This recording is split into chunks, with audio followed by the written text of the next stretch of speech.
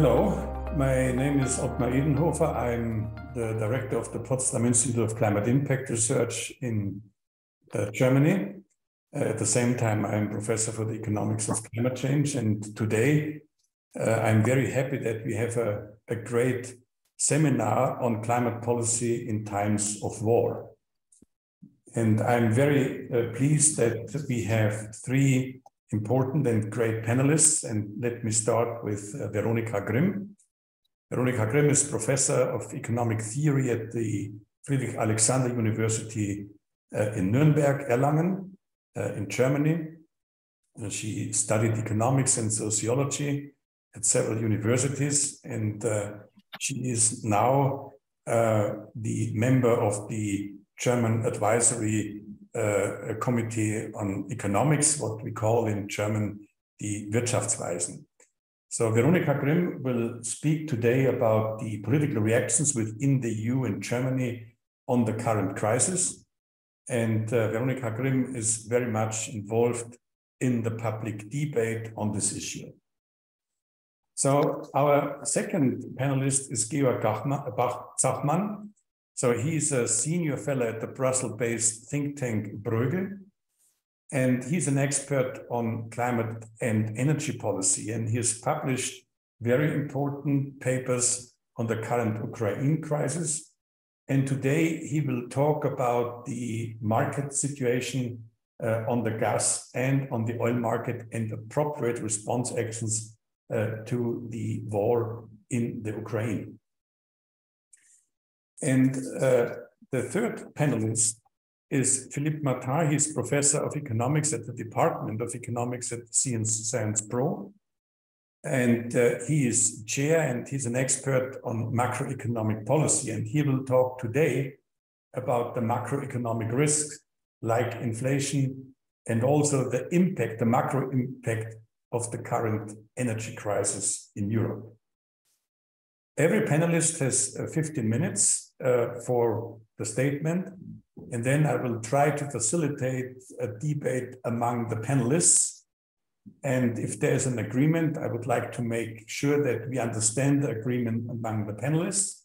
If there's a disagreement, so I see my main role to make the disagreements explicit. So after 45 minutes or a little bit later, so then I will open the debate to questions, to the Q&A, and we will end our webinar punctually after 90 minutes. So first, I would like to invite Georg Zachmann to inform us about the current status on the gas and on the oil market, and in particular, on issues like the price cap for oil and gas, the embargo, and in particular, so to say, what he calls a grand bargain to steer Europe through the current energy crisis. So, Georg, hand over to you, 15 minutes, and I hope you can explain us everything what we have to know to understand the current crisis. Yes, thanks a lot, Ottmar. Exciting times, and I would like to essentially have two pitches and would try to rush a bit through, hoping that that we are then getting some questions to put up a discussion. So let me start first with some sorts on the on essentially the war type element. So kind of the sanctions, counter sanctions with Russia and what we are experiencing right now, because I think it's also for the long-term decarbonization agenda quite relevant. Now, quickly going through the three main views and kind of pointing a bit to where we stand and what is still ahead. Now, oil, Russia is a major oil exporter. If you see the numbers, they have been exporting around 8 million barrels per day, which is about 8% of global production. So it is very substantial. More than a third of that went to the EU. More than half of that essentially to the West, or a pro-Ukrainian coalition, as one might call it now. And both crude oil and oil products are important. And diesel, for example, is a challenge at the moment to be replaced. And in Europe. Now, what did Western sanctions essentially do? Well, the UK and the US relatively quickly started to sanction Russian oil imports, which was less of a problem for them because they went elsewhere.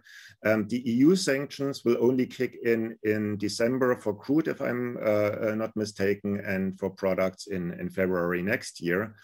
And most importantly, the sanctions that the EU has currently agreed are going to undermine also exports to non-EU countries and non-Western countries. So the idea is that insuring and shipping of this oil will be sanctioned, which might in the end slash a significant amount of Russian oil exports out of the market.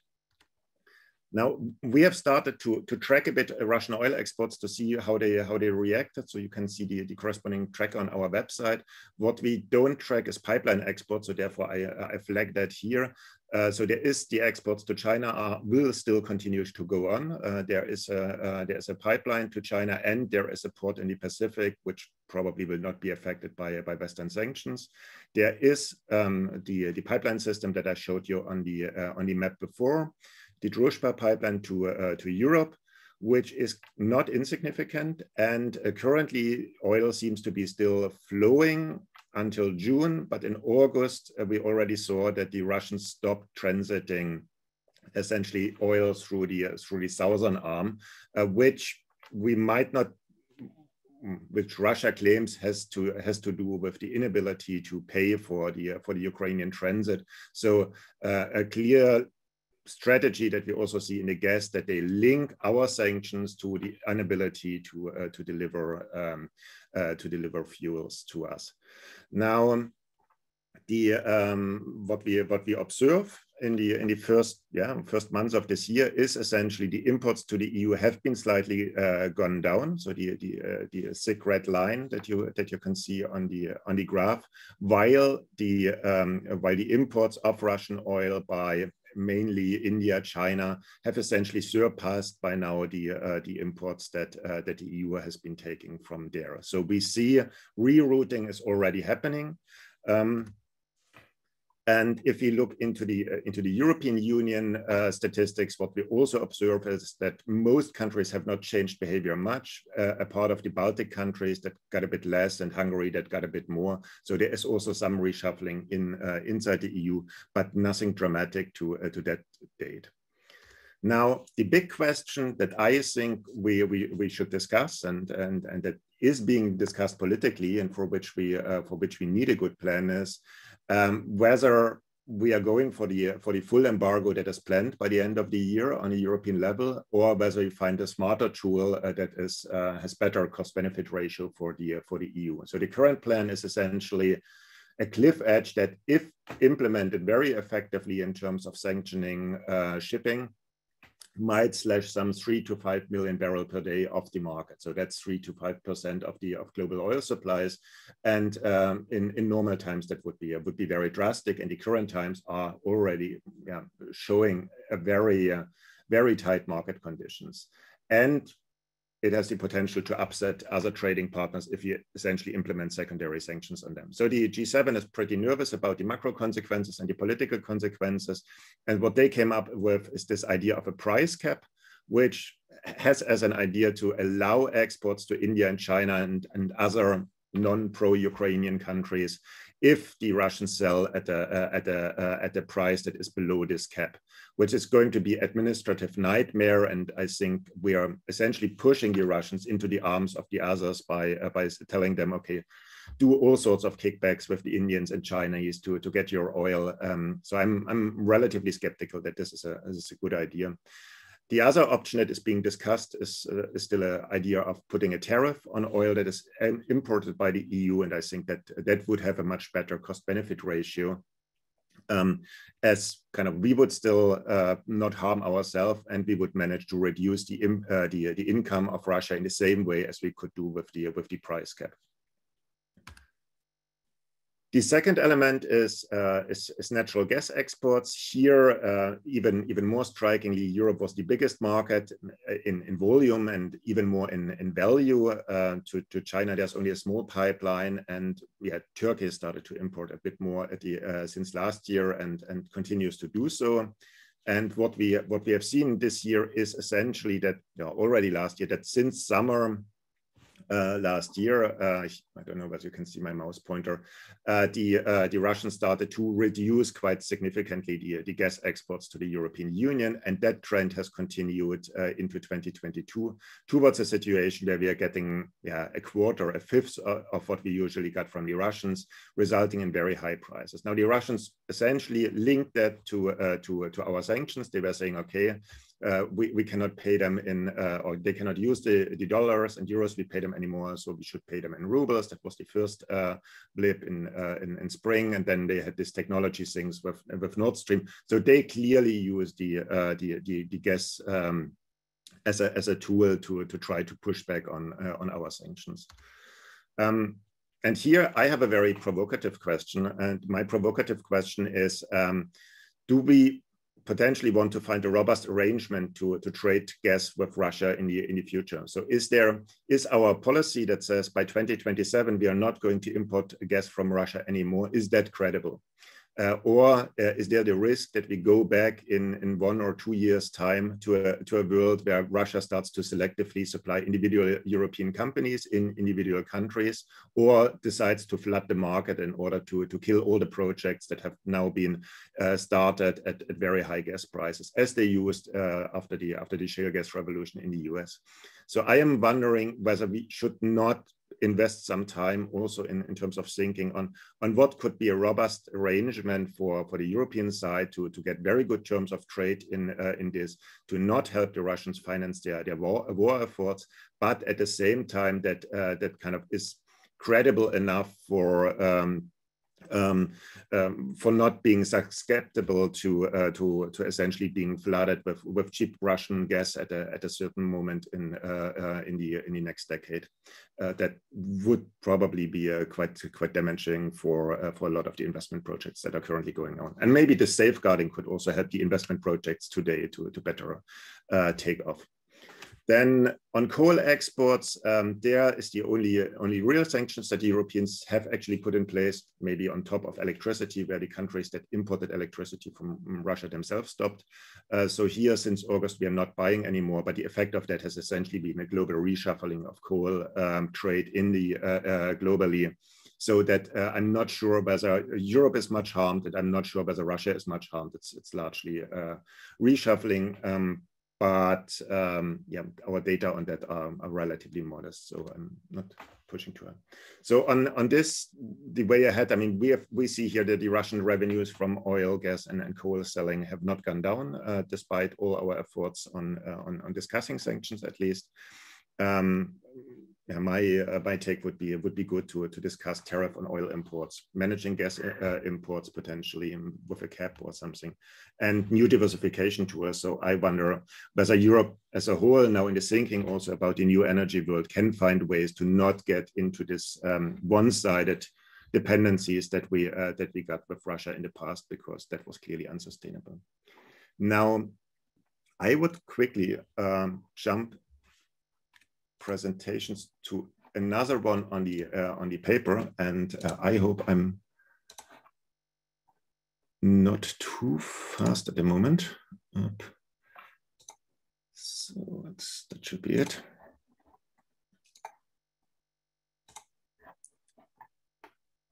So this is a paper we released essentially, I think, last week, and the idea of this paper is to say the current energy crisis is not only one about very high prices at the moment, which is most of the political attention on, but it's a crisis that goes very deep to the roots of the European energy system, but also potentially to deeper kind of undermining trust between member states and being politically extremely divisive potentially in the coming weeks and months. And I mean, we are seeing signs of that. what we argue is that the current crisis that we see is not entirely due to the Russia shock. The Russia shock is only one of three things that we are experiencing, and I think it's very important to make that point. We have seen significant underinvestment in the past decade compared to the demand that we currently experience. The question is what went wrong and what can we learn from that? Then there is the Russia shock, and then there is this, we call it here unfortunate coincidences, so French nuclear power plants being offline at the lowest level in many, many years, and the droughts that reduced hydropower production quite substantially. So we are having kind of a perfect storm, and the results of that are drastic. So the risks that we are seeing, on the one hand, political, so being played by Russia, what I explained before. But what I am very much afraid of is that that we will get into a system where member states will try to pull the tissue of limited energy supplies towards them by subsidizing energy domestically. And we see that happening quite strongly in different member states and in different forms.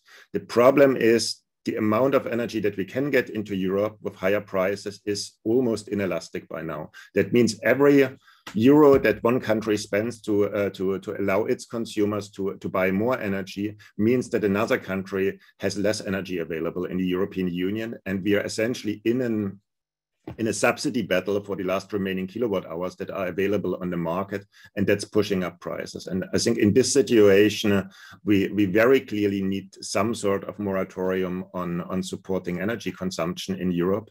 And that's politically extremely difficult because, I mean, we're all speaking to different ministries, and the first reaction is, yeah, please help our energy consumers to be able to consume the same amount of energy they used to consume, while we all know that that demand reduction that we potentially need to get over next winter is something in the order of 15% or so for natural gas and a bit less for electricity.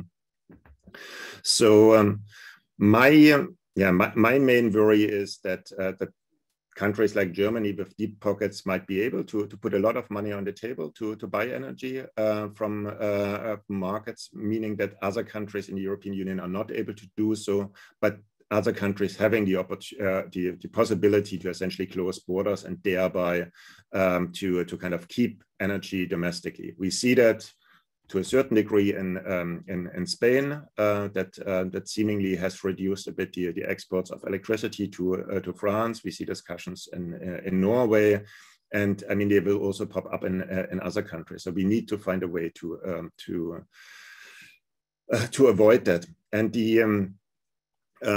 the discussions that we are seeing now on price caps are, in my view, going in the wrong direction here, because I don't think we have a problem of prices being dramatically uncoupled from reality, but we have a problem of having too little energy available. And one side point that I would like to highlight, and I would love to have an hour-long discussion with you about that, is the question of the kind of ecosystem of European energy company and the energy finance nexus in Europe, because that's something I do not fully understand. But I understand that we now have liquidity problems in the first European countries where energy companies are getting hundreds of billions of euros in liquidity support to sustain the higher prices, and at the same time, companies being bailed out or renationalized. And I wonder whether there is a risk of kind of piecemeal national solutions, no joint supervision of what is happening, that this thing spirals out of control. Because my understanding is that all these energy companies are highly interrelated with each other and with the financial sector, because there's a lot of lending, and the volumes we are talking about in the electricity trade is, I think, just the sales volume of the electricity is something like 10% of GDP. So it's not trivial anymore. Now, what are we suggesting? What we are suggesting is essentially we would like to try to solve the problem on a fundamental side, so with demand and supply measures. On the demand side, the hope would be to really find tools to encourage individual consumers to reduce consumption with either compensation tools or campaigns or mandates or regulations. Also unlock politically difficult demand reduction, like regulatory measures, so saying, okay, you are allowed now to reduce the temperature in housing by a certain degree. And on the supply side, to see what we all have still available. I think there is still fuel switching potential quite significantly available that for some environmental reasons is not yet allowed. We still have the nuclear plants. I think there's going to be a discussion about that also. The coal-fired power plants. But also in terms of renewables, I'm not entirely sure whether we need all these rules that are constraining, for example, solar panels to be only fixed on rooftops, which is going to be very, very difficult. I mean, we need those solar panels to be deployed very quickly.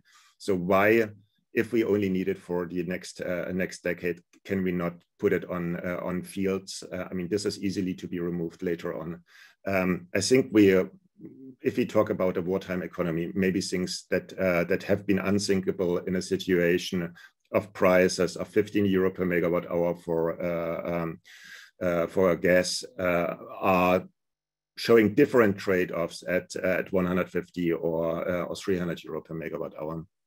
And to keep the whole thing together, our take would be everybody brings something to the table. Problem being that the spillovers are the strong positive spillovers from the demand and supply side actions of what member states are doing. So every member state has no incentive necessarily for its own to do too much on this, because it will just reduce the European price. So we need some sort of grand bargain, and potentially to make this bargain happen, we could also think about some sort of energy security fund, some utilization to help some countries that bring more to the table to be compensated for this. If you think, for example, for Dutch gas production, I understand very well that the Dutch government, the Dutch population is not super eager to go there, but the benefit that Europe would take from that would be enormous.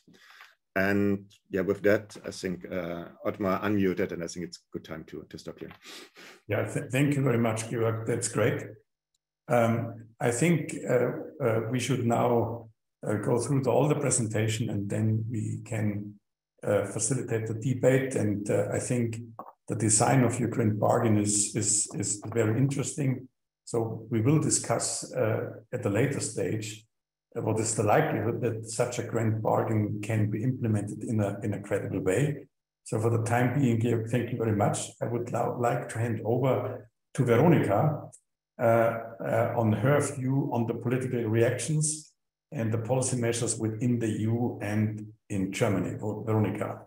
I think Georg and we are very complementary in what we will talk about. So my focus is first also on the energy prices in Europe. And this concerns the gas prices. Georg talked a lot about the gas prices, but this concerns also the electricity prices that are increasing now by quite a bit in recent weeks. And at the same time, we have still a lot of pressure on global supply chains.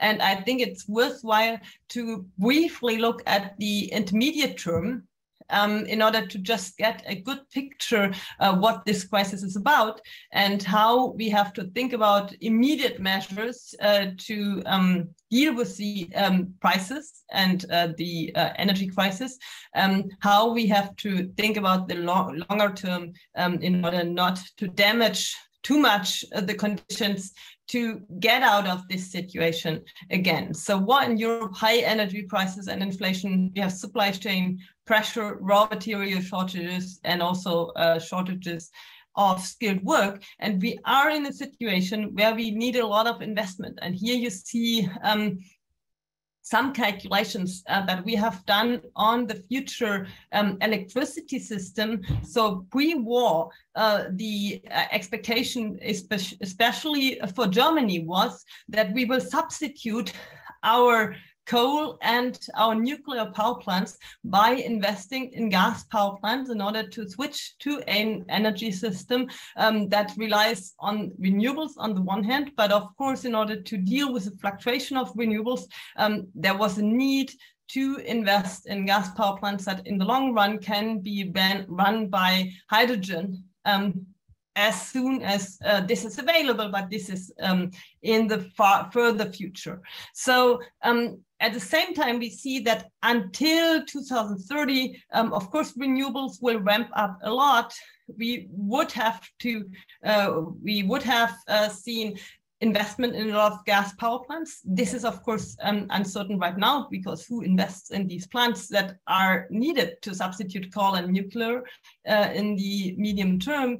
Electricity consumption will increase. So the government anticipates that it will increase by 30% due to electrification, heat pumps, electric mobility, and so on. So we will have more electricity consumptions. We have these gas plants that are needed. We need to think already now about building up a network for hydrogen, which will take quite some time. And these are all decisions that are needed right now that cannot be postponed very much because we need somehow a way out of this crisis in a time where, of course, all these ramp-ups and all these investment decisions will be challenged by shortages of material and skilled work. What will happen to our electricity system in the short run? Now, in the short run, we have to avoid gas consumption. Georg emphasized it, and I think this is very true. We are not yet in a situation where we have downscaled gas consumption enough in order to get safely through the winter. I mean, we can get there, but we are not yet there. So we have to substitute gas also in the electricity sector by coal power plants in the short run. And there is a big discussion in Germany about whether to extend the lifetime of the 3 existing nuclear power plants by either a few months or even a few years. I think the government has decided to do a few months, but not yet has decided to extend the lifetime by a few years, which might be reasonable if you see that there's a lot of need for coal electricity production in the next years if you don't invest enough in gas power plants, or if we have to still limit the consumption of gas in the power sector. So this is a situation, and I think this is a situation that is very challenging in the European market, and also the price pressure that we see at the moment, of course, is due to the high gas prices that increase the prices that are bid by gas power plants into the electricity market, but it's also caused by the low availability of the nuclear power plants in France, which also extends the pressure at the electricity market. So in the longer run, how much coal electricity production we will see in Germany will depend very much on the gas price, because whether coal power plants will run or will not run in the German electricity mix in the upcoming years will depend on whether gas power plants are before or after the coal power plants in the merit order. And this depends on the gas price. If the gas price is very high, the coal power production will be called first. And if the gas price becomes lower, then of course the gas power production will dominate coal, but only if, of course, enough gas is available. And as we just heard, this will take quite some time until gas is available so that we can really count on this solution. So there are a lot of things that we could talk about. So the question is not only how long will the coal power plants stay in the German electricity mix, but the question is also how much will they produce just due to the just due to what happens on the electricity market, which of course depends on the relative prices of coal and gas power production. And this will have all kinds of impacts. For example, if the gas price becomes or stays quite high, then there will even be an incentive to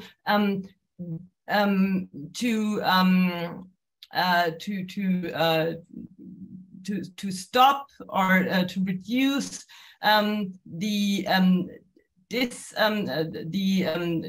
to keep more coal power plants in the market, also in neighboring countries like, for example, Poland. So this might actually be something that puts the CO2 emission trading system very much under pressure if there's a lot of coal power production in Germany and in Poland and in neighboring countries.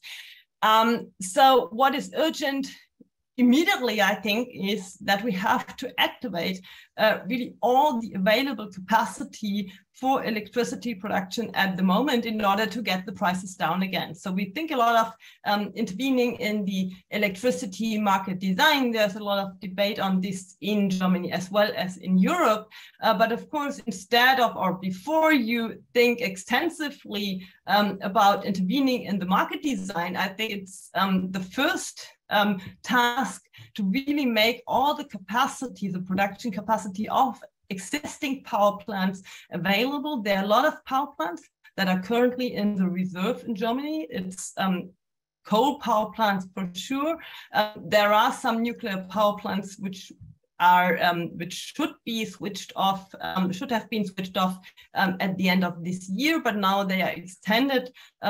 Two of them are extended for some months in order to get us safer through the winter. But of course, one could also think about extending them for 3 or 4 years so that we shift the merit order to the right so that the price just gets lower because of more supply of electricity, more cheaper supply of electricity being available at the electricity market. I think at the same time we have, when we do this, we have to think about overcoming this situation by building gas power plants and by making, in the longer run, hydrogen available to fuel the gas power plants with renewable energy. So basically, if we don't decide on this in very short time, the longer we wait, basically, the longer this crisis will go on, because we have no good alternatives to overcome the intermediate power production by coal and by nuclear. And I think this is especially challenging because the coal power production will increase CO2 prices in the European emission trading system. And the question then is, how the political discussion will go on if the emission prices, on top of all the high prices that we observe already right now, will increase beyond what was expected beforehand. This situation, of course, is very challenging also for the people in all European member states. In Germany, the MCC, Ottmar and colleagues have done a very nice study where they quantified what are what is the financial burden that comes for first gas households that are heating with gas in Germany, and for households, on the other hand, that are not heating with gas but otherwise. And you see here, so red is, sorry. On the right-hand side, you see in every picture in both sides, the households that do not heat with gas. And on the left-hand side, red and green, you see the burden for households that heat with gas. So what you see is that in Germany, due to the high price hikes of gas, the households heating with gas experience a particularly high burden. They don't experience it yet because not all the prices have been passed through to the people, but in any case, they will have 4 or 5 times as high tariffs to pay for their gas consumption. And of course, households up to medium intermediate incomes will not be able to bear that. And I think this is a very big challenge that has not been addressed yet, that these households have to be, there has to be some support, some particular support for these households so that they have the feeling that they can come to through the crisis and pay their bills. What has been decided already in Germany is a relief package. So there was a first and a second relief package. Now there was a third relief package. It is an amount of what was announced, 65 billion euro, and there are support. There's support for transfer recipients, for pensioners, and for students. There is an intention to extract random profits at the electricity markets to finance basically a price cap on electricity for basic demand for every household, but it is still unclear how this exactly should work. And I think it depends very much how deeply you intervene into the market design, how much you can really extract on these markets. Then there is very curiously, there is a suspension of an increased step of the CO2 price in the mobility and the heat sector. It should have been increased by €5 in 2023, but this is suspended for the moment, which is somehow a bad signal for climate protection. So I think the relief that households will have by this is minimal, but the signal that climate protection is at stake is big in a way. So this is not understandable why this exactly happened. The biggest surprise in this relief package is actually that particular support for gas customers is missing. And this was really surprising because they will experience or already experience quite a big burden. I have talked to many people who paid €100 per month up to now, and now it increased to €800 per month. And this is something that, of course, a household with a normal income can hardly bear for quite some time. So I think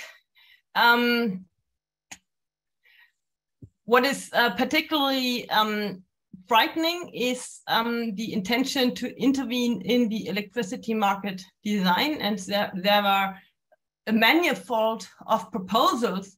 I think you can order them somehow. So one kind of proposal says that there should be a price cap for gas that is used in the electricity production, so making the marginal technology cheaper, basically.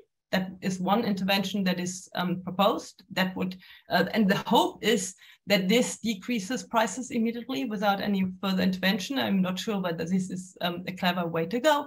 The second types of proposal is to propose that there should be different markets for technologies with high and low marginal cost, to separate, so to say, the market for gas, electricity production by gas, power plants, and by the rest, which is also difficult to imagine how this could work out.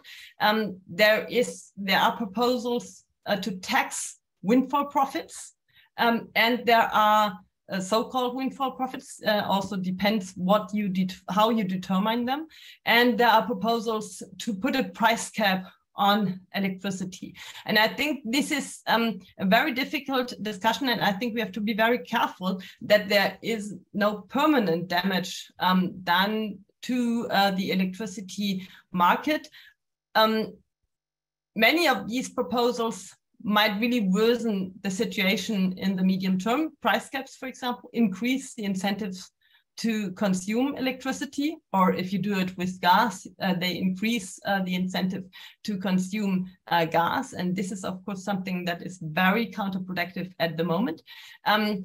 The separation of markets for different technologies will be very difficult, as well as any other intervention into these markets, because firms typically trade beyond the power exchange.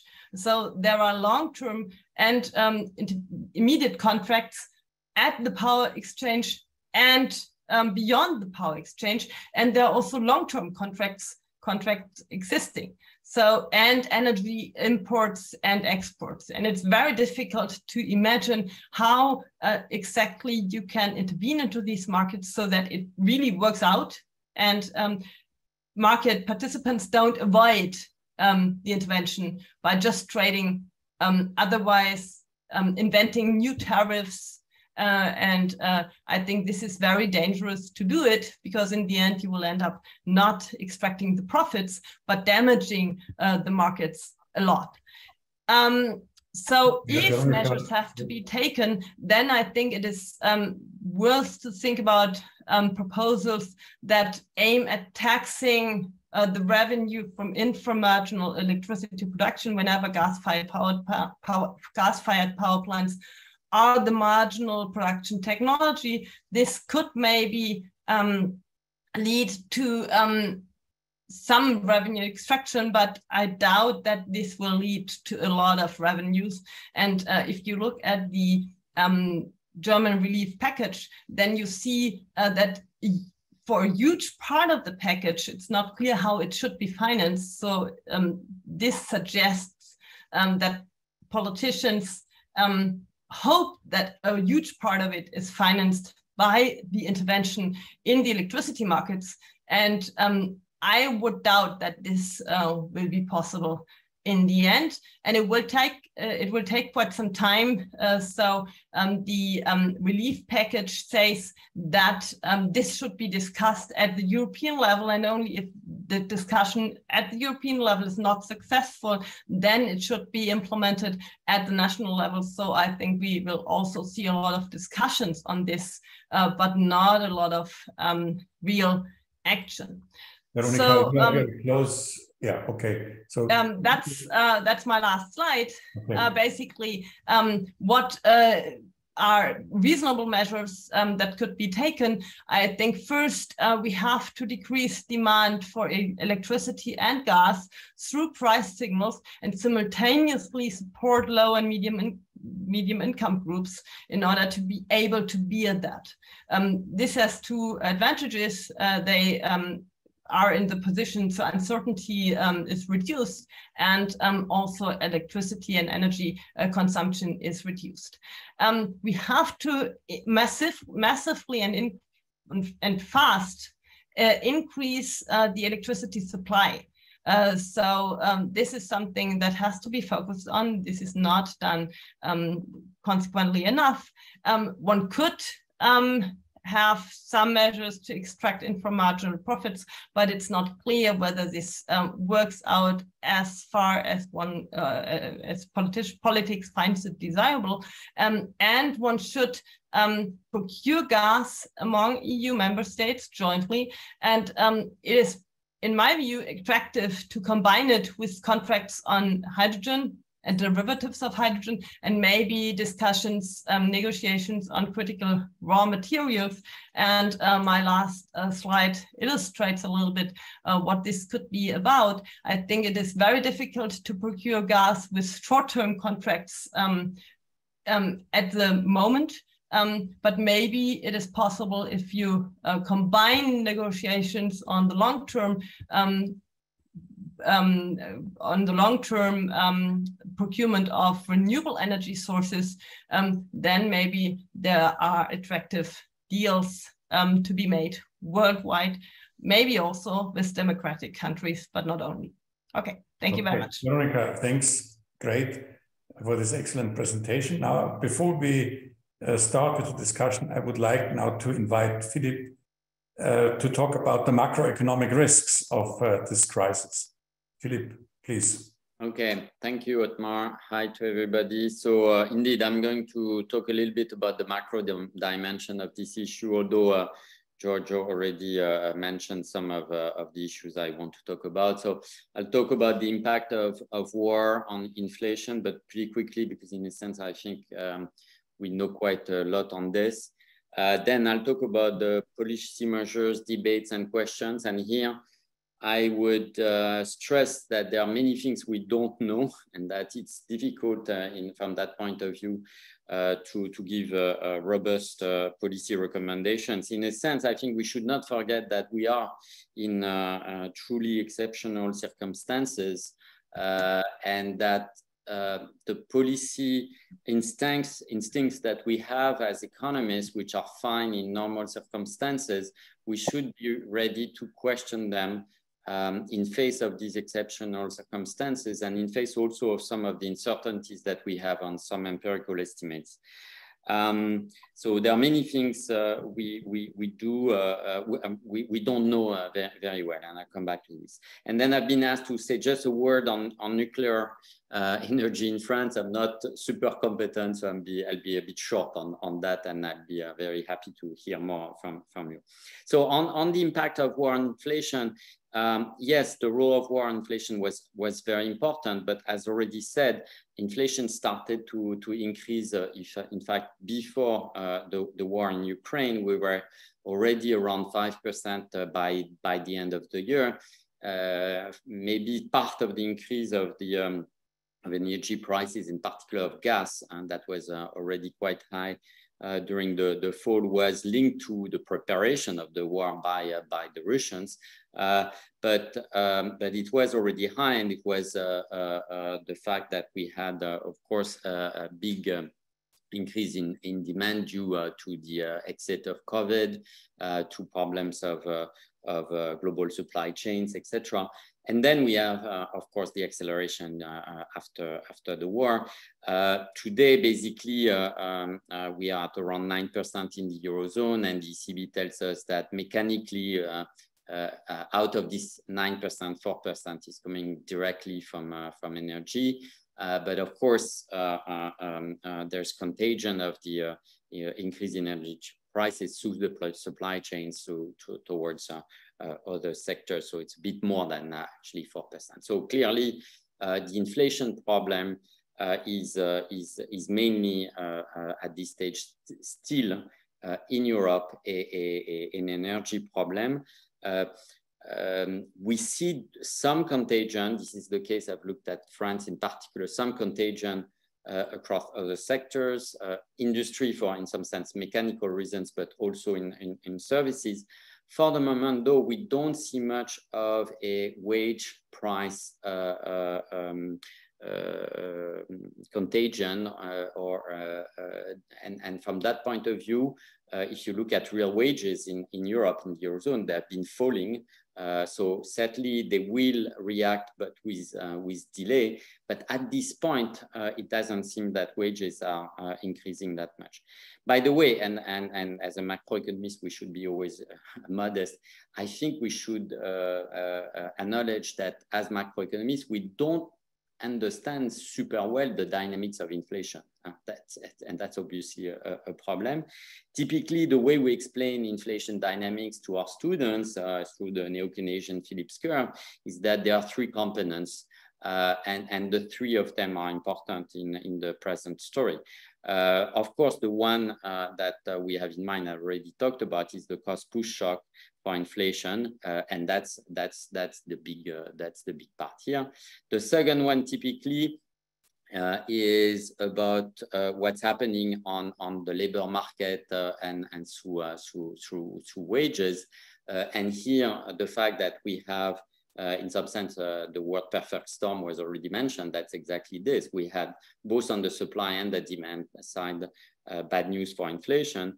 So it's true that we had some excess demand. However, as I said, the impact on wages have not been very large for the moment. There will be some delayed impact maybe, but for the moment, there's no wage price circle.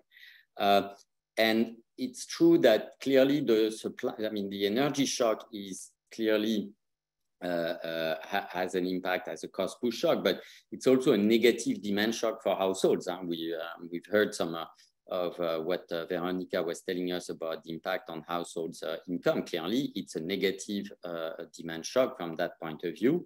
And we've seen that consumption is falling in many parts of the Eurozone, because simply real income is falling. So from that point of view, on the second part of the Phillips curve, on, in some sense, the demand side, the demand dependent part of the inflation, we already have something that should at some point have a decreasing impact on inflation.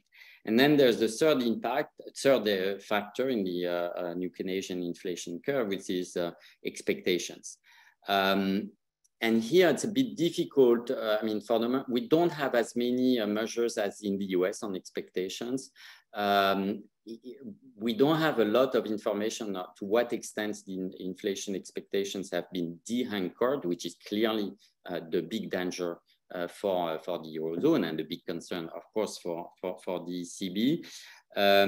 It's true that the way we think about expectations, certainly the fact that energy and is very visible, certainly has an impact on inflation expectations. If we think of models of inflation expectations which are not maybe fully rational, but where the issue of the intensity of media attention, etc., is important. So, but for the moment, as I said, in some sense, we don't know much, and clearly the actions of the ECB, because that's their mandate. Their mandate is 2% inflation. Is that even though the ECB actions of increasing the interest rate won't have a direct impact on oil prices, gas prices, etc., they are very concerned about inflation expectations being de-anchored. I should say also that on the policy side, a big part of the energy shock at different degrees in different European countries have been absorbed, in fact, by fiscal policy. More or less, and I think it's Bruegel who has looked at that, but others have looked at this too, is that, and of course it's different across Eurozone countries, the shock or the transfer of purchasing power to the rest of the world, and partly to the Russians, is around 3 percentage points of GDP. And more or less, again, depending on countries, it's different, but more or less, out of these 3 percentage points, 2 percentage points have been absorbed by fiscal policy. At least this is the case, for example, in France. So it's a big part. So 2 percentage points for fiscal policy, which is basically financed by debt, and 1 percentage point by households. For the moment, the firms, and again, that may change, have been hit, but extremely heterogeneously. We have some firms which are making huge profits and some firms that are hit very badly in the manufacturing sector. So as you know, on these fiscal measures, there are two types of measures. Either you, and Veronika clearly alluded to the fact that this is the type of measures she would prefer, targeted transfers to households which are the most modest or the more energy dependent. I'm all for it, but I'm going to maybe differ a bit with Veronika on this, because this is not so easy to put in place. If it was only an issue of income, we know how to do this. We know, the taxed income, so we can do a transfer. In France, in 2 weeks, you can send a check to people below a certain level of income. But the problem is that the heterogeneity is not only in terms of income. The problem is that the heterogeneity depends very much where you are located and what is your equipment in terms of how you heat yourself, whether you have 1 car, 2 cars, etc. So I'm all for more targeting, and in particular in France. France has gone all the way towards the other type of measure I'm going to talk, and so I'm very favorable to have more targeting. But let's not fool ourselves. I don't think it's going to be that easy to fully have a complete price signal and fully target total target towards the most modest and the most energy dependent. So the second type of measures that have been taken are price caps, rebates, etc. And in France, in particular, this has been pretty strong. So we all know that economists prefer 1 to 2. That's obvious, and we know the reasons. The number one is costly from a fiscal, number two, the price caps, the rebates are very costly from a fiscal point of view. Although, as one has to bear in mind that, in France, when we do these rebates, it has a direct impact on the inflation rate. And that's one reason France has a lower inflation rate than the Eurozone. We are around 6% when the Eurozone is at 9%. So these policy measures have a macroeconomic impact. And when we have a 6% inflation rate rather than 9%, that means that quite a lot of the social benefits which are indexed to inflation are actually not increased. So in some sense, we're spending less because of, in terms of social benefits, et cetera, because of these non-targeted price caps. Now, the price caps we know have also problems in terms of inefficiency. Clearly, from a micro point of view, they are inefficient because they send the wrong price signal. But here, let's be modest. Do we know what is the size of the inefficiency cost of this? I'm not completely sure. I mean, I've tried to look, and maybe some of you will have better answers than me, but what are the estimates when we have such a huge increase of prices of the price elasticity for households? I mean, we don't have any estimate. So I've tried to look, I mean, yes, maybe if there's a 10% increase in prices, we would be able to say this is what's going to happen to gas consumption of households. But to be honest, I don't think we know. I mean, I've looked at elasticities, and in the short term, they would be around pretty small, around maybe 0.1. But when you have a huge increase in prices, are we sure that these elasticities are linear? They stay constant? I don't know. And so the empirical evidence, I think, is pretty scarce, and I think we have a problem in terms of policy recommendation, because when we criticize price caps, we understand that one of the problems is the fact that we have excess demand, and we'll have to deal with this excess demand.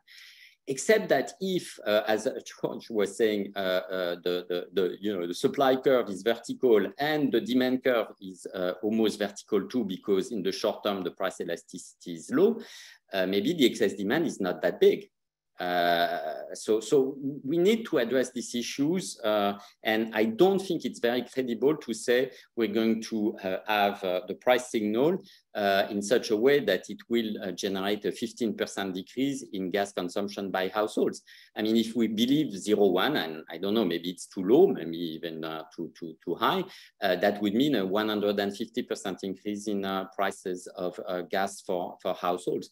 Do we think that socially, politically, it's something feasible? I mean, so at some point, I think we reached the limit of our economics exercise in terms of saying we should have zero price caps, no rebates, no general issue. We know they're bad, and I fully agree with that. But at some point, I think we reach the limit of this exercise. And the third thing I want to say about this price cap, so yes, they have a fiscal cost. Yes, they have a micro or inefficiency cost in terms of the elasticity. And I'm going to be here a bit heterodox, but they have a macro gain in the sense of reducing the inflation rate. Again, the inflation rate in France is around 6%, in a sense that there's an externality for the rest of the Eurozone, macro externality, a positive and a negative. The positive one is that, in a sense, and I've heard that from a pretty high level at the ECB, is that in some sense we're making the life of ECB a bit easier by spending all this money on these price caps, on reducing inflation.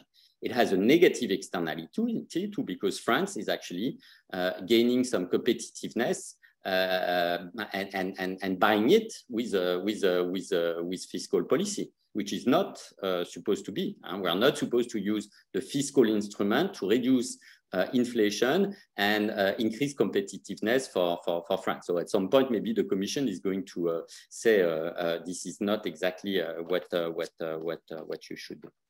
Let me finish on nuclear. You know the situation. 32 out of the 56 reactors are closed now. If we believe EDF, the French producers, 28 should be reactivated by December and the rest by February. Now we've been accustomed for EDF saying things are fine or things are going to be fine, and then to be disappointed. But even if we have this, what will be the impact on electricity prices? I think in some sense here, I agree with Veronika. I think that we should not expect a huge impact on electricity prices, because the marginal, as long as the market works with prices being set by the marginal cost is obviously not nuclear, it's gas. So the electricity price problem is a gas price problem. So as long as we don't solve the gas price problem, I think, or else we change completely the way electricity prices are set. There have been some debates on how to use information on the spread of the electricity price between Germany and France, which is around 15%, and it's 15% lower in Germany than in France. In some sense, that would be one way to think about what would be the impact of having zero problem anymore on nuclear.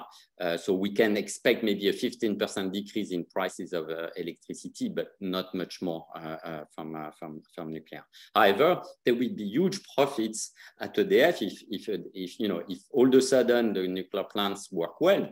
We're going to make huge profits, and I can tell you the French government is not going to sit still. We're going to raid these profits. So what are we going to do with the money? I don't know yet, but maybe we will indeed use the money to cap electricity prices one way or another. But all I'm saying is that nuclear, of course, if French nuclear works again, that will be very good. Not so much for the rest of Europe, as long as the electricity market works the same way. But maybe the French will take the money and do another price cap on electricity prices, which won't help that much the rest of Europe. And just a last word on I'm finished on price caps but at the European level, because of course it's a very different debate. With Beatrice Weber-Di Mauro, and here I would depart, I guess, from George.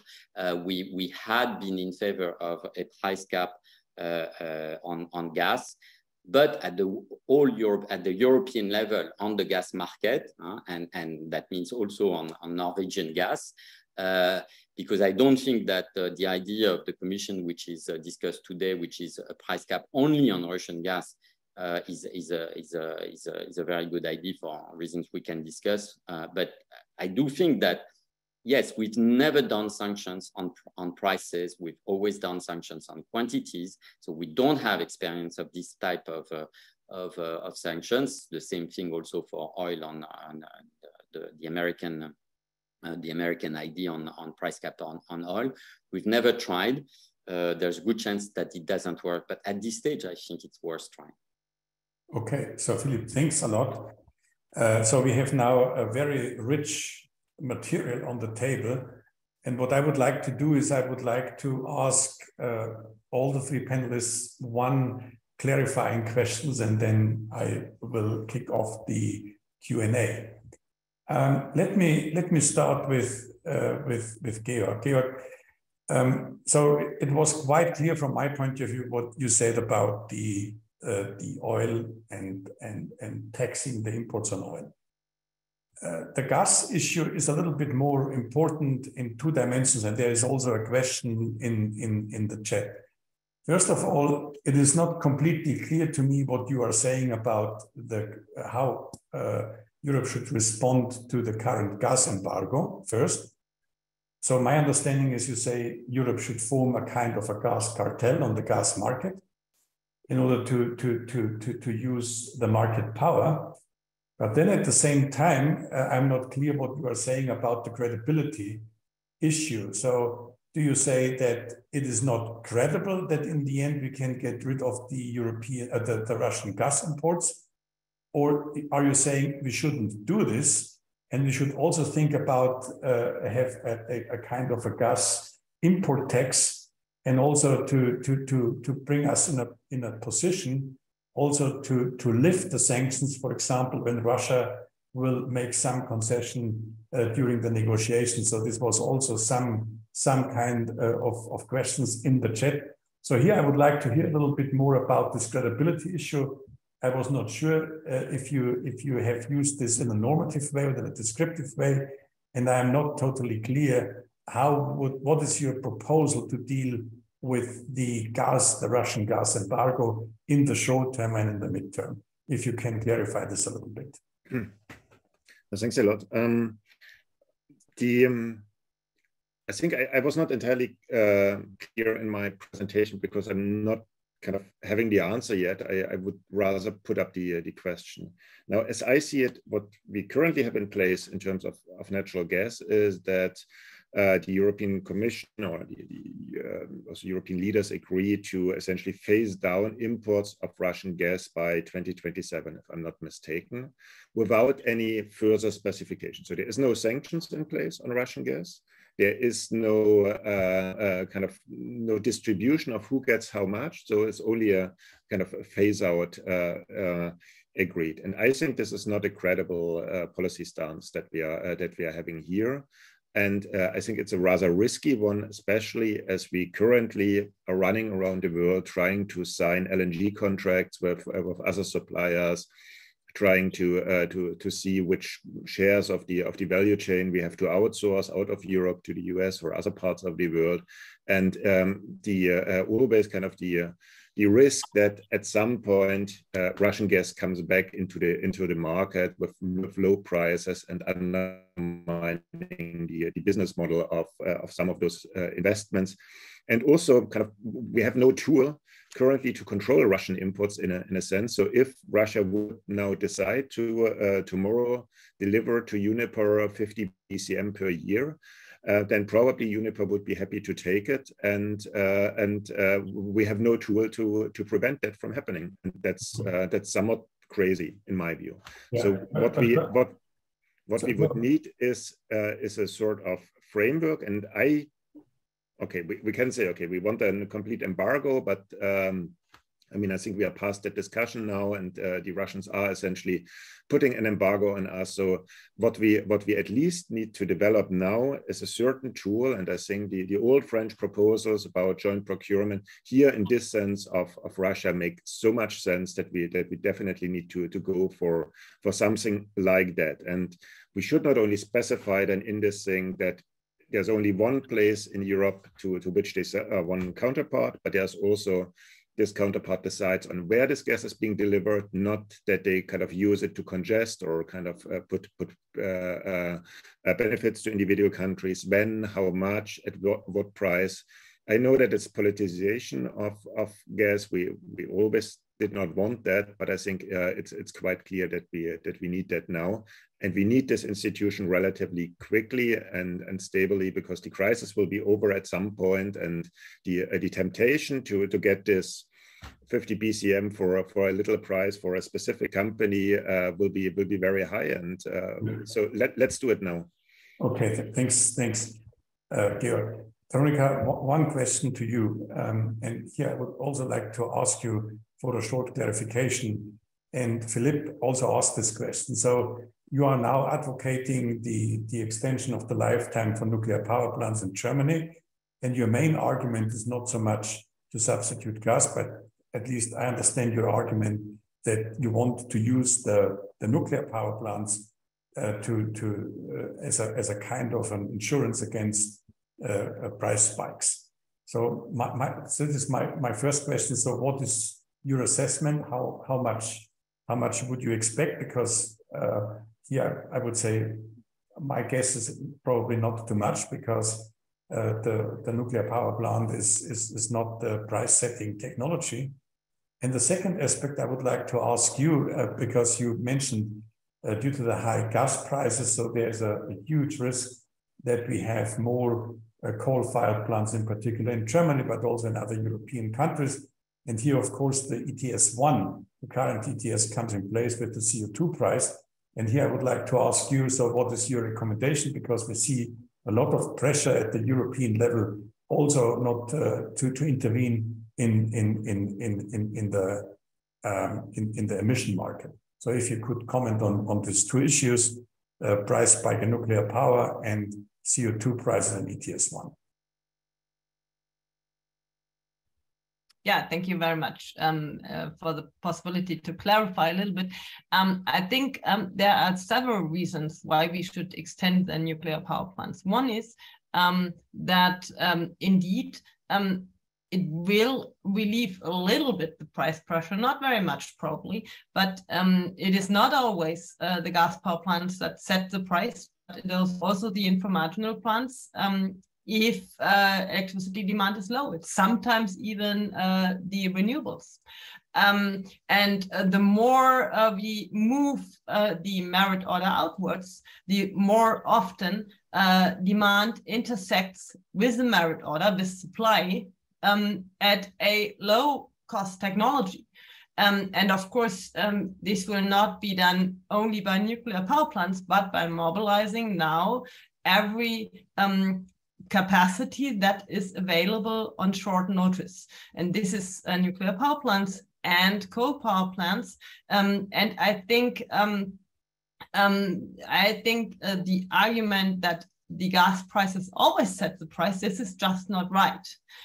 They often set the price because we have a lot of scarcity of supply in the electricity market. And this concerns also France. Also, France is depending on the gas-fired power plants if they determine the price in the European electricity market, because there is not enough supply of other sources.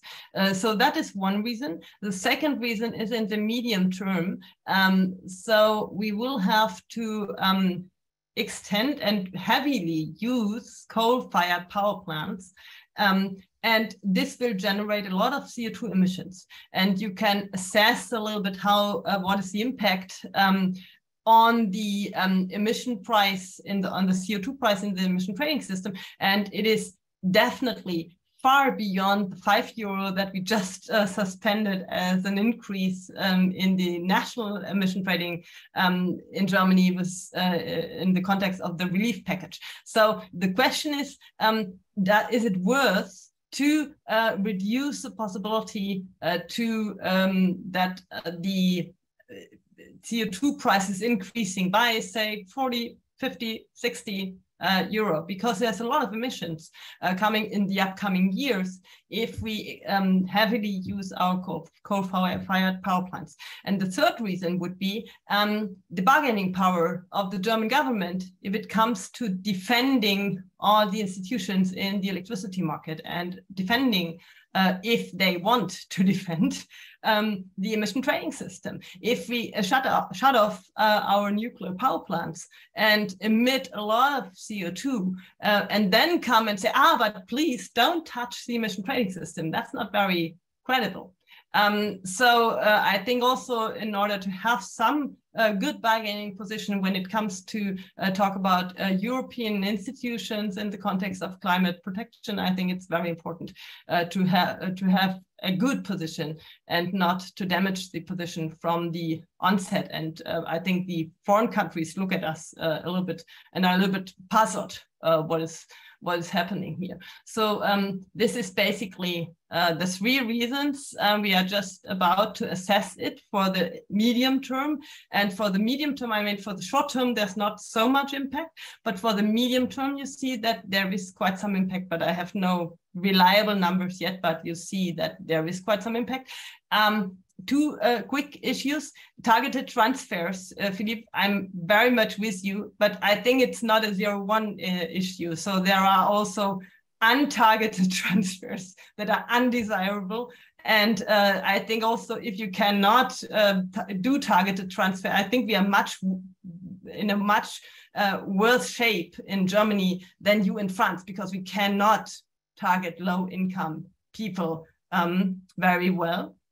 So, and this means that we have to improvise, but I think you can also do it very badly by these gasoline rebates and value tax rebates and so on, and you can do it a little bit more clever. One last issue, elasticities. I agree very much. We have not good data, but at the moment, what you hear from German industry, they reduce their gas consumption a lot, and they have a lot of possibilities to do so. Even at these high prices, a lot of things are happening which we would never have dreamed of if you just get in context and so on. I think the elasticities also in the short run have been very much underestimated at the beginning of the crisis. Okay, thanks, Veronika. Philippe, you made a very, very interesting point. You said price caps, you acknowledge fully the inefficiency and so on, the usual microeconomic arguments, but at the same time you said there are macroeconomic gains. And it seems to me that there's an interesting trade-off here. On the one hand, we see a lot of price interventions, which in the end have a huge potential to increase the energy consumption in Europe. And if you look at the data, there is a lot of very perverse incentive in the current situation. But on the other hand, there is a macroeconomic gain. And that's a quite interesting aspect here. And probably you might clarify this point. And also Veronika raised this issue again, because it seems to me that's an interesting debate between microeconomists and macroeconomists. And there are two issues here. On the one hand, we have allocative efficiency and also equity issues, which are quite important. But at the same time, we have macroeconomic issues in a way which you have highlighted do not fit very well in the usual thinking about inflation, be it on the labor market and so on. Probably you might elaborate a little bit on this. Yeah, thanks. Just a word on with Veronika. I think we agree. I mean, corner solutions where there's zero pass-through and zero price signal to households is a very bad idea. And I do think that in France we've went too far in that direction, and that we should go towards more pass-through of prices to consumers and more targeted transfers, even if they are difficult. But I think you will agree also, I don't know, maybe, that full pass-through of wholesale prices to households. I know that part of the price of households is not the wholesale price, but would be extremely difficult. And I'm not sure we should expect a big decrease in consumption of households, even if we had this huge increase in prices. Okay, so I think, but I don't know exactly where we can, and maybe we wouldn't disagree on where we are in the percentage of pass-through, but I agree that we don't like. I mean, the corner solutions are certainly not optimal. And or feasible. On your question, Ottmar, so I'm not sure, I mean, thanks for saying it's interesting, but I'm not sure I can go much further. So I reach the limit of this intellectual debate, because yes, there are microeconomic losses in this type of policies, all these triangles. I don't know how large they are, and it depends very much on the empirical estimates of this elasticity, both on the supply side and the demand side. So here I would wait for my micro friends to give me some empirical estimates that I think we are missing. On the macro gains, frankly, this is not the way we think about the use of fiscal policy on inflation. So it's a bit heterodox, and I'm not sure we have a quantitative measure of these macroeconomic gains. There are some models that have tried to look at, price caps in Argentina, and where they basically were finding that, in the short term, it's good because indeed there's less inflation, but in the middle long term, then the microeconomic inefficiencies come back with a revenge. And so we have to be super careful. And so in the medium and long term, I'm all with the microeconomist. From that point of view, we have to be careful. We are also in a strange situation, at least at the beginning. Remember, at the beginning of this crisis, so fiscal policy was used to combat inflation with price caps, rebates, etc. And monetary policy was doing what? Was holding things, so that in particular the objective was to not to have a big increase in spreads across Eurozone countries, because the spreads would have made it difficult for some governments to finance themselves on debt markets. So we had a complete inversion of the objectives of monetary policy and fiscal policy. Normally, we think of monetary policy as combating inflation and fiscal policy in charge of debt and fiscal issues. Here we were this completely strange situation where monetary policy, I'm exaggerating a bit, where monetary policy was in charge of making the financing of governments easier, and fiscal policy was in charge of combating inflation with fiscal measures. That's just can't work that way. But anyway, that may be also an interesting remark. Yeah. Again, I'm reaching the limit of it, because in some sense, as long as we can't have a quantitative exercise on this, I'm not sure. But I still think it's important to have these macroeconomic impacts of these debates in mind, especially in the situation we are right now.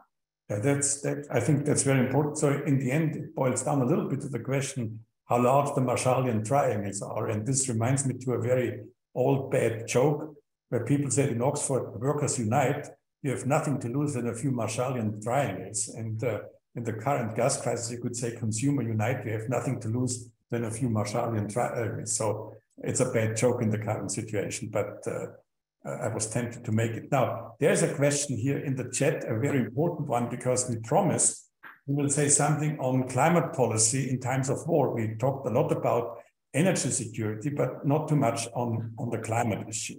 So I would like to bring in this dimension, and I would like to ask the panelists to respond to this, because if you look at the numbers, so the implication of the European Green Deal is that gas imports and oil imports in general, but also gas and oil imports from Russia would decline even before 2030, even without the Ukrainian war.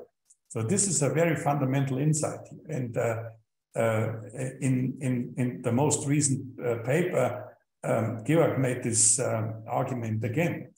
So my question here is a little bit, so there's the proposal to form a gas and oil cartel.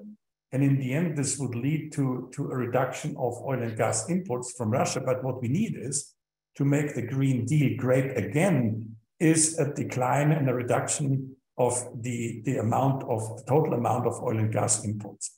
And at the European level, so there was an idea to implement a second ETS for the transport and building, which was roughly an upstream system for oil and gas. Now, the second ETS is a little bit sick in the hospital, so to say.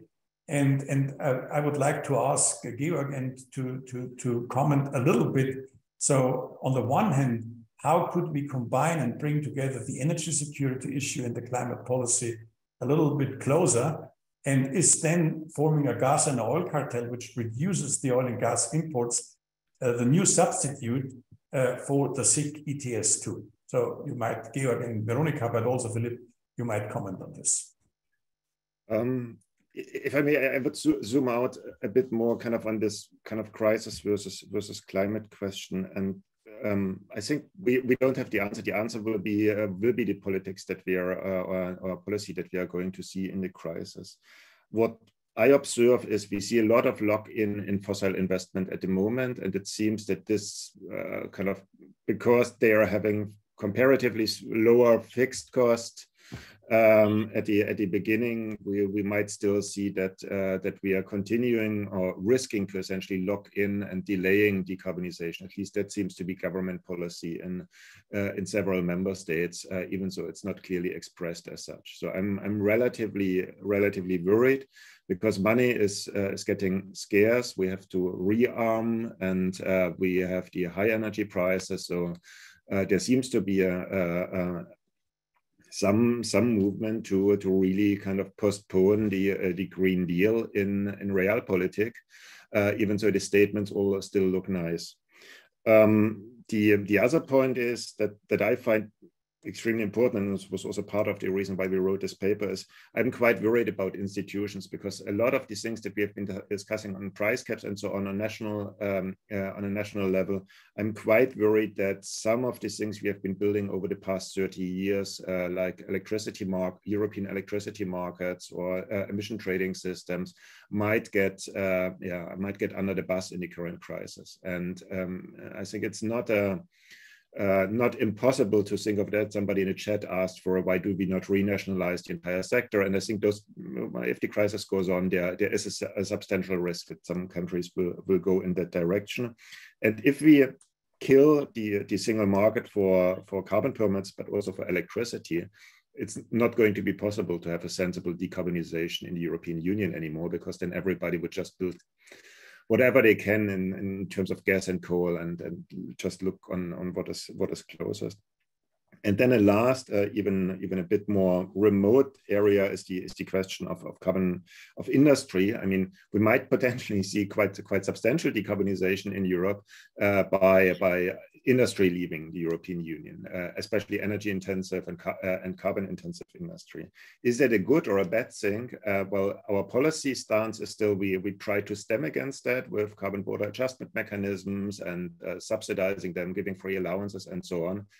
I'm increasingly wondering whether we are doing the right thing here. I mean, whether we should not let part of that go, because it's not only that they are carbon intensive, they are also very energy intensive. And Europe has become significantly energy poorer in the past years. So maybe we would need a significant readjustment of our way in which we deal with carbon intensive industry in Europe, that finds ways of decarbonizing those outside of the European Union, even so we initially preferred to do that domestically. So maybe 3 or 4 elements that not completely answer your question, but give you some of my thoughts. Yeah, thanks, Georg. So now we have 2 minutes left. I have to close at 7 sharp. So I promised this to the organizers. So 2 minutes, and you can share, Veronika, your 2 minutes with Philippe, or Philippe can trade you the 1 minute. So please go ahead. I can try to make it very quick. I disagree. I mean, money is getting scarce, you said, but it's public money that is getting scarce. Private money is not scarce. There's a lot of money all over the world that could be mobilized to be invested in the energy transformation. I think the problem is a combination. Public money is getting scarce, and institutions that foster climate protection are at stake. And this combination, I think, is a big threat to climate protection, because this has the consequence that also private money is not mobilized. And I think this would be the clue to mobilize private investment in order to for the transformation, and not only in Europe, but to invest in Europe and in projects worldwide. And I think this is what we should aim at, to establish the institutions such that private money is mobilized in this situation. And this is a very hard issue at the moment, because the direction is more to damage institutions that would do it. Okay, Philippe, now, if you like, you have the very last word now. It's not a word, it's actually a question for all of you, all the panelists, but also those who are listening to us.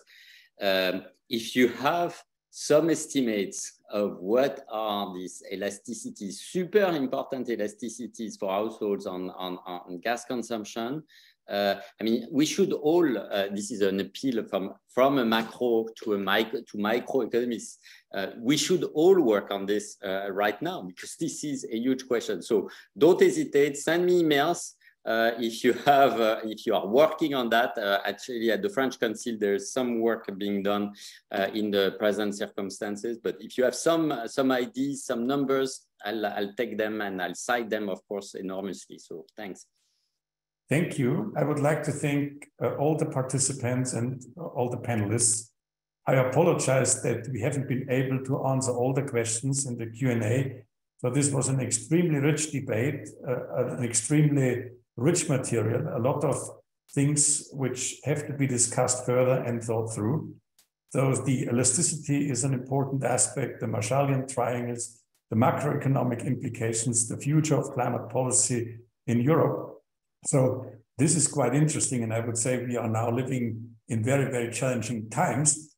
And even if we as economists have not all the questions at hand, at least it is a lot which policymakers ask us to come up with reasonable proposals. And I think we should do this in a quite modest way, but we should not be shy to participate in the public debate. I like to thank all of you, and I hope we can continue this debate very near in the future. Thanks a lot, and have a nice evening.